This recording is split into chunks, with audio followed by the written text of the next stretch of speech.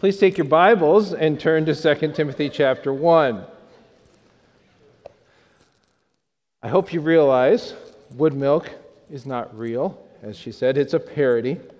But we are surrounded in our society by many such artificial alternatives. You can go to a coffee shop and get non-dairy creamers, almond milk, oat milk, or coconut to accent your cup of joe. You can stir it into Folgers crystals if you really wanted to get particular about what constitutes coffee or not. You can go to BK and have it your way with an Impossible Whopper. You can get purses and clothing that are made from cork leather. You can fill up your tank with corn-based ethanol or biodiesel. Fabrics like cotton, linen, and wool have been supplemented and supplanted by fibers like polyester, nylon, and spandex. And here in the Midwest, what once spreads on bread has been a matter of heated debate and contention over the years. We are in Minnesota, but across the border, some of you grew up in Wisconsin. And did you know that until 1967, it was illegal to sell yellow-colored margarine or oleomargarine in grocery stores in Wisconsin? And to this day, if you go across the border, in institutions and restaurants in America's Dairyland, they can only provide margarine upon request. They cannot provide it as a readily available substitute for butter. Violators are subject to a fine of up to $500 and a jail sentence of up to 3 months. So they take their dairy seriously over there. While synthetics and substitutes may have their supporters, there's also been a movement to reclaim what is real. Mexican Coke. Anybody like Mexican Coke? Why is that valued by so many? Because it is sweetened with pure cane sugar instead of corn syrup that's commonly found here in the United States and other places.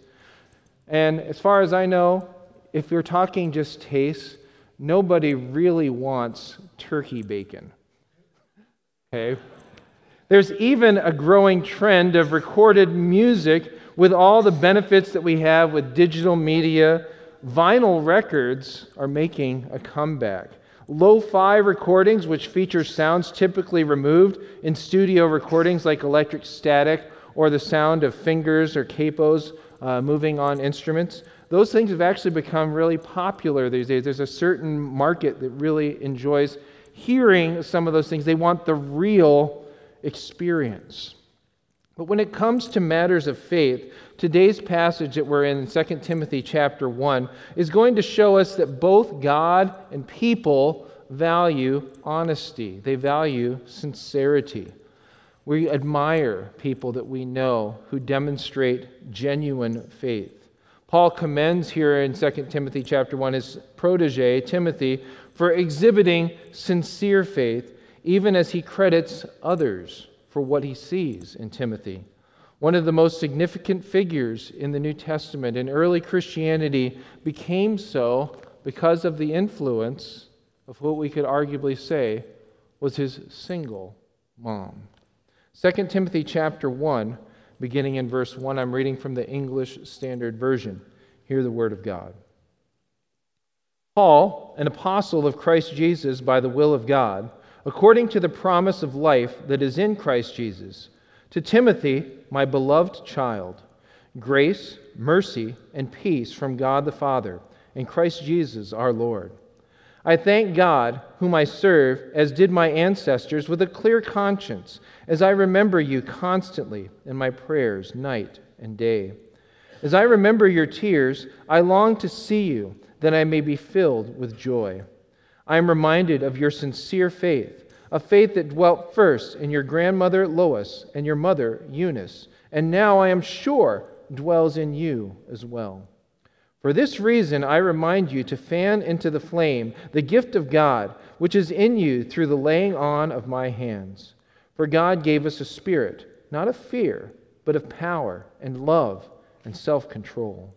This is the word of God, inerrant, infallible, inspired, written by God and written for us that we might know what to believe, that we might know how to live, and that on its pages we might meet the living Christ. May God add his blessing here to the reading of his word this morning. What I want you to see, if you use the outline that's on the back of your worship guide and you're following along with this outline, we're going to understand, first of all, that God provides us as human beings with stability. He provides stability to the household that Timothy grew up in, and he does so through, first of all, through time. He provides stability through time. Who were this Eunice? Who were Lois that he talks about in the passage? Well, we just see them named here specifically, and he says Lois is Timothy's grandmother, and Eunice is his mother. What do we know about them beyond that? Well, they're mentioned, for example, even though they're not named, in Acts chapter 16 and verse 1. Luke records this: Paul came also to Derbe and to Lystra. A disciple was there, and he names him. His name is Timothy, the son of a Jewish woman who was a believer, but his father was a Greek. What we know about her, very little, is really what it says there in that passage and what it says here in 2 Timothy chapter 1. But what we do know is that she was a Jewish woman. She was a believer. She understood Jesus was her Messiah. And we understand as well that what she had to do in raising him, whether it was specifically as a believer and her husband was an unbeliever, or it's also possible that what we see here, because in 2 Timothy 1 it says he's raised by his mother and his grandmother, we have to at least allow for the possibility that the father wasn't really in the picture, whether he had died or he had left her or something else had happened. He was raised in a household where his mother was the key figure and his grandmother was the supplementary figure. And he had, from earliest days, that kind of influence in his life. Mothers having to overcome the challenges, the difficulties that they faced, but also the reality that they had a truth to proclaim, that there was something there that was significant, that even vital to what they needed to do for her son, for her grandson. Timothy had an example right from the beginning that this was a household that loved Jesus Christ, that gave out the reality of faith. Paul says that I see this faith in you, Timothy, and I know where you got it from. It came from your grandmother. It came from your mother. And what is that faith? It's not just a way of life. It's the object of who that faith is in. Luke says in Acts chapter 16 that the mother believed. She believed in Jesus. And friend, that's possible that even some of you are here today, maybe because mom encouraged you or because it was a something that you felt it was good to do for the sake of keeping the family together. But you know why your mom wants you here? Among other things, his mom wants you to hear that Jesus Christ died for you. That you, if you believe in Jesus Christ, you can be forgiven of your sins. You can have assurance of salvation. You can have hope, not just in this life, but in what is to come. Because we are separated from God because of our sin. The Bible tells us that there is none righteous, not even one. No one understands. No one seeks after God. But the Bible also tells us that Jesus died on the cross to bear those consequences that we deserved for our sin. The wages of sin is death, but the free gift of God is eternal life in Jesus Christ our Lord. He makes that available to us. And Jesus himself would say that God loved the world so much that he gave his only Son, that whoever believes, whoever puts their faith and trust in him will not perish, will not die, but instead he will have, she will have everlasting, eternal life. And whatever else faith might be, that's where it begins. Faith in Jesus. That is our hope. And that is what Mom wants you to know. That's what Timothy's mother and grandmother taught him from the earliest ages. There, through the trouble, through the time and difficulty that they experience, from Timothy's earliest memories. He was raised in a home where they talked about Jesus, where he knew that he needed to believe in Jesus. The faith that we demonstrate, the faith that God gives us in that time of belief, in the time of our earliest childhood, is a faith that can give us stability through tears. Paul references this in this passage. If you look back to our main, where we started off in 2 Timothy chapter 1 and verse 4. Paul says to Timothy, I remember your tears, and as I remember them, I long to see you, that I may be filled with joy. We know that as children grow up, you see the passing of time. We're getting ready next week to honor our high school graduates, and this is the time of life where parents start to say, well, where did all the years go? You know, we have these little children up here on the platform. In just a few years, they're not going to be up here in Sunday school class. They're going to be in youth group. They're going to be in college. They're going to be having their own kids. It's the way the cycle works. But sometimes it seems like the years go by in a flash, even as also the days just stretch out for long periods of time. But we lose the track of it in those things. And over the tears of realizing I've lost that opportunity, I've lost that influence, the window is closing. There is also, for mothers, the reality that I don't have that same kind of opportunity. I don't have that same kind of influence. I'm going to challenge some of you mothers who are here this morning who still are holding those squirmy little ones in your laps. Remember, that window is short. Remember, that opportunity for influence is finite. You will not have them indefinitely. You will always have them in your life, but they will not always listen to you the way that they're listening today. How are you using that influence? How much of our priority is spent on making sure that we have adequate finances or that I'm advancing in my career, and we spin off some of the most crucial formative years and put them in institutional care or other things? And I'm not trying to advocate for one method of education or another. That's not my point here this morning. My point is simply to remind you that window is limited.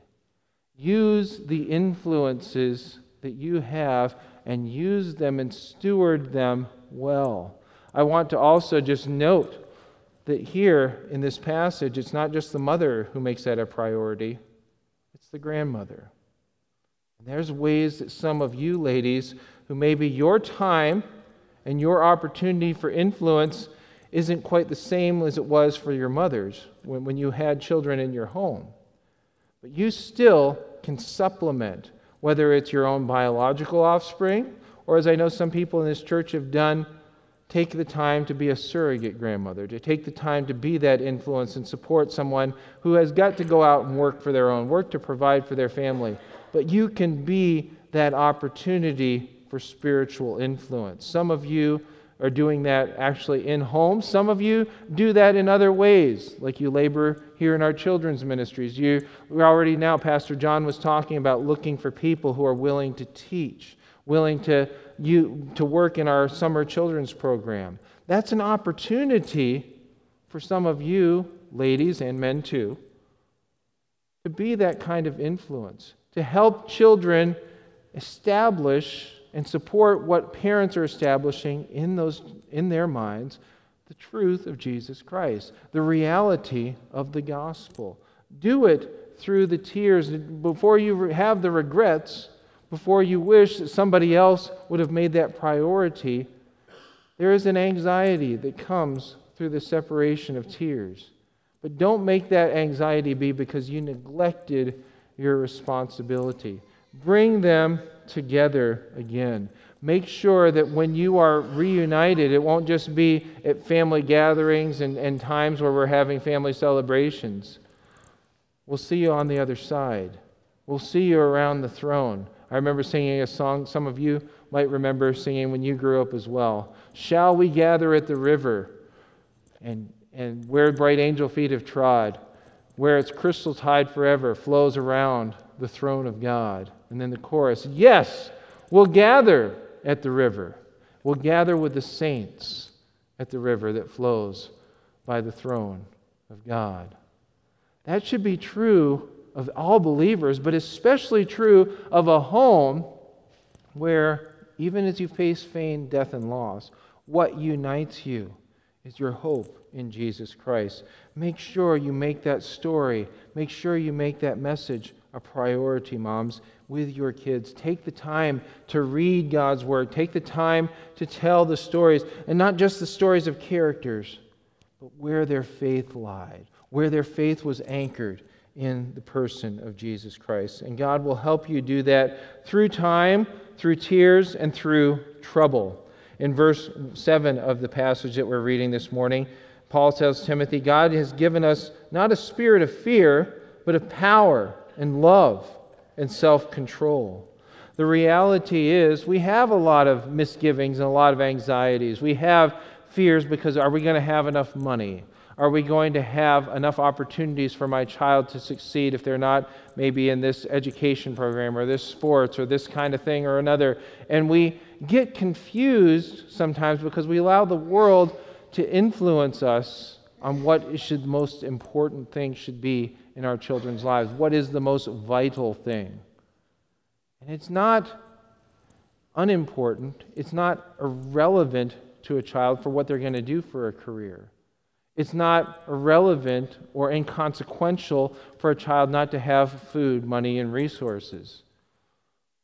But we must also remember that we are laying up for ourselves treasures not on earth, Jesus says, where moth and rust corrupt, where thieves break through and steal. We are laying up treasures in heaven. That is our goal. That is our priority. And what is going to last in the life of your child is not whether they had a good value of money or they had the top grades in their class or whether they were the highest athletic achiever, though there's a place for all of that. If you are successful in teaching your children all those things, but not successful in embedding for them the habits of what it means to love God with all their heart, soul, mind, and strength, if you are not successful in establishing for them that the thing that matters when you sit down at the table is to give thanks to God, to express reliance and faith and dependence on Him, and model that in how you go to church, in what you read, and share those experiences together. Or if you're constantly farming them off to other people to manage for you, if you're constantly diminishing that priority because there's a game on or there's some other activity that should be more important, then friend, you are teaching your children priorities, but they're not the right ones. We need to have homes that put God first. A lot of times, dads, that responsibility is on you. But moms, you're part of that process as well. And if dads aren't doing it, moms, what we see here in Scripture is a model of a mother who saw that where dad wasn't going to step in, or maybe dad couldn't step in or wouldn't step in, she was committed to making sure that happened. We must do so through trouble, through challenges, through difficulties. Paul says to the Philippians in Philippians 4, verse 6, "Do not be anxious about anything, but in everything by prayer and supplication with thanksgiving, let your requests be made known to God. And the peace of God, which surpasses all understanding, will guard your hearts and your minds in Christ Jesus." Are you a mother that models prayer? Are you a mother that shows her confidence in God, both privately and in front of your kids? Do they have a model they can follow because of your activity, because of your example? So friends, if we understand that God has given us stability, what is our response to it? Well, as we used to sing again when I was a kid, when we walk with the Lord in the light of His Word, what a glory He sheds on our way. When we do His good will, He abides with us still. And to all who will trust and obey. And so what does that mean for us? To trust God, to have our faith in Him, we must also follow. That means we have to start by believing, but we also have to be committed to learning. Believe and learn. Paul tells Timothy, I saw your sincere, your real faith right from the beginning.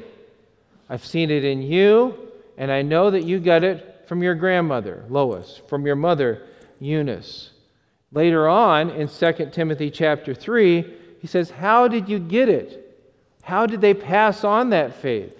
Verse 15 of 2 Timothy chapter 3, from childhood you have been acquainted with the sacred writings, says the ESV. If you memorized it in a different translation, it might say the Holy Scriptures, the things that God gave you. This is talking about the Old Testament for Timothy, because the New Testament is still being written as Paul is writing 2 Timothy. But it is the Scripture, it is this book, Paul says, that is able to make people wise for salvation through faith in Christ Jesus. All Scripture is breathed out by God and profitable for teaching, for reproof, for correction, and for training in righteousness, that the man of God may be complete, equipped for every good works. Why did Timothy know the Scriptures? It wasn't because he went to Awana. It wasn't because he went to Kids for Truth. It wasn't because he went to Sunday school. Although those are all good things for kids to do. Why does Paul say that Timothy knew those things? Because his mother and his grandmother reinforced them. I want to again make this clear. That's not to disparage children's programs like we have here at Calvary. But I know even in our household, my kids knew their sections, not because we threw a book at them and said, okay, kids, it's your responsibility. Parents had to go through the discipline of that with them. Moms had to say, hey, do you have your sections down this week? And even sometimes if she didn't have time to go through it individually with each child, she could say, okay, Dory, can you work with Reggie to make sure he has his verses down this week? That's how it works in our household. There's some management, there's some delegation going on in the household. But somebody has to give attention to it. You can't just say, the kids know this is their routine. You let them go, they're not going to do it. They're going to say, hey, can I play with the Nintendo? Or they're not even going to ask. They're just going to do it. If you give them free rein, you have to help them be disciplined. You have to help them be committed. It's an important thing to do. It's worth a priority. Make sure that you believe it and that you're investing in enough both for you to learn it and modeling before them that example to keep learning it as well. This is what Paul would tell Timothy in 2 Timothy chapter 2. You then, my child, be strengthened by the grace that is in Christ Jesus, and what you have heard from me in the presence of many witnesses, entrust to faithful men who will be able to teach others also. Share in the suffering as a good soldier of Jesus Christ. No soldier gets entangled in civilian pursuits, since his aim is to please the one who enlisted him. An athlete is not crowned unless he competes according to the rules. It is the hard-working farmer who ought to have the first share of the crops. Think over what I say, for the Lord will give you understanding in everything. And again, what's important here? It's not just sometimes we get this idea that to be a good Christian, pastor expects you to be an egghead all the time, and let's read through entire books of the Bible as a family. You see what the examples that Paul gives? He uses athletics, he uses agriculture, he uses the military as illustrations to connect God's truth to Timothy. And ladies and gentlemen, both, as you're acting as mother and fathers in your household, there's that opportunity for that kind of discipleship to take place. I'm not saying it has to be a choice between whether you're serious about church or serious about athletics. Why can't it be both? Why can't you use that as a venue to promote excellence, to promote a spirit of commitment, of endurance, of the benefit of hard work and repetition and discipline? Why can't you bring some of those things to bear to light when you're doing your summer gardening project or when you're going to can it later on this fall? Why can't those things connect? Why can't your children be helped to understand that we live the way we do because God has entrusted these responsibilities to us? They are not unrelated, is what I'm trying to tell you. Believe it and find ways to learn it yourself so that you can pass it on to others. You teach and model as much as you believe and you learn. That's the second point. The third point is that Paul tells them that they need to love sacrificially. Mothers are renowned for doing that. A good mother loves her children. She makes the sacrifices. And even as we talked a few weeks ago, as our study in Genesis and our regular study, that whether or not you're married, the marriage relationship gives us a picture of better how to understand our relationship with Christ and with each other. So does motherhood give us a good example, a good model for all believers to follow to help us understand what does sacrificial love looks like. Paul doesn't say, I'm mothering you, Timothy, in 2 Timothy chapter 3, verse 10. But certainly we can picture the kind of relationship he's envisioning to Timothy that he has with him in 2 Timothy chapter 3 in verse 10. He says, you, however, have followed my teaching, my conduct, my aim in life, my faith, my patience, my love, my steadfastness, my persecutions and sufferings that happened to me in Antioch, at Iconium, and at Lystra, which persecutions I endured, yet from them all the Lord rescued me. Indeed, all who desire to live a godly life in Christ Jesus will be persecuted, while evil people and impostors will go on from bad to worse, deceiving and being deceived. What he's saying is, I did these things even though there were challenges, there were difficulties, it wasn't the easiest thing to do, and you should also expect resistance. You should expect opposition and difficulty. And mothers who know this, you know that when you love your children, when you're trying to do what's best for them, it's not the easiest thing to do. There's a lot of different priorities competing for your attention. Expect the difficulties, but be prepared for the difficulties. But also be resolved to love through those things. Verse 14, as for you, continue in what you have learned and have firmly believed, knowing from whom you learned it. Be committed to believing. Be committed to having that real, that sincere faith. The point I want you to remember as we conclude the passage this morning and conclude our message is that just like Timothy modeled for, or had modeled before him by Paul, as he mentioned his mother and he's mentioned his grandmother, keep faith. Keep believing. Be real. Be sincere. But share that hope with others. It's not just something that you believe, it's something that you give to others because you love them and because you love God. That's what a good mother is going to do. She's going to teach her children to believe. She's going to model the hope because she loves her child. That's the kind of mother I had. It's the kind of mother so many of you had. It's the kind of mother so many of you out here in the congregation are. And friends, we thank God for you and your influence, and we pray for you regularly. Father, we do thank you for the love that you demonstrated to us by sending your Son, Jesus Christ, to die for our sins, to give himself as a sacrifice, to provide what we could not provide for ourselves. And Lord, that kind of love is illustrated for us in the kind of sacrifices mothers make. They give of themselves, sometimes quite literally of themselves, in the birthing and the feeding and the other things, that the sacrifices that are done to bring a new life into the world. They give of themselves. They give sacrificially. Lord, we thank you for these vivid and explicit pictures that you have given to us that personify for us what your love for us looks like, the depths of the sacrifices that you make so that we who were dead could be given life.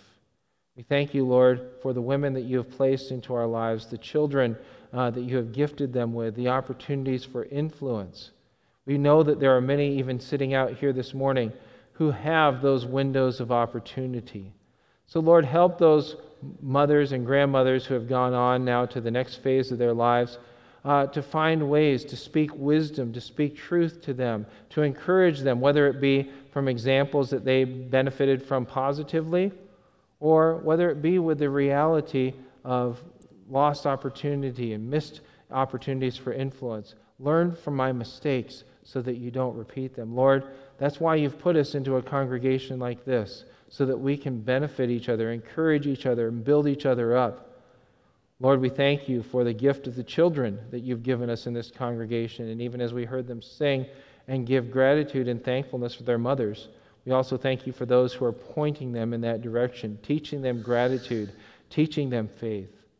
And Lord, we pray that you would help us to be faithful and continue in that until your Son returns, to prepare hearts to meet their Savior. For this we pray in his name. Amen.